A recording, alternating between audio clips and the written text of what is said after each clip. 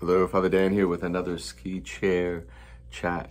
I've been talking about prayer. Another way of praying is to think of a word or a phrase, and that can be a word or a phrase from Scripture. It can just be a word or a phrase. So just now I looked over at my desk and there was something with the word victory on it. Victory. I thought to myself, victory.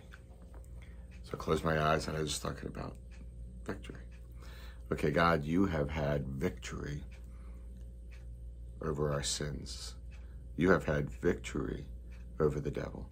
In the end, the devil will never win. Evil will never win. It can try to tempt us. It can try to take us down places we don't want to go. But in the end, you will have victory.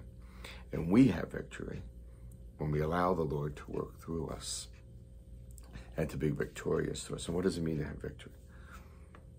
Victory doesn't have to mean we win every battle. Victory doesn't have to mean that nothing ever goes wrong. Victory in the end means that in the end we are successful. And what's it mean to be successful? But the most successful thing I can think of is to one day share eternal life with God. So that's the victory. I want to have victory over this life, victory over anything that may be leading me farther away from the Lord, and to grow in grace and strength. So that was me just praying with the word victory. And I could have kept going. So find a word. Open Scripture. Look at a spiritual book. Look around your office. Look around your home. See a word. Think of a word. And then just kind of reflect on that word with God in mind. You might be surprised where you go. Have a great day.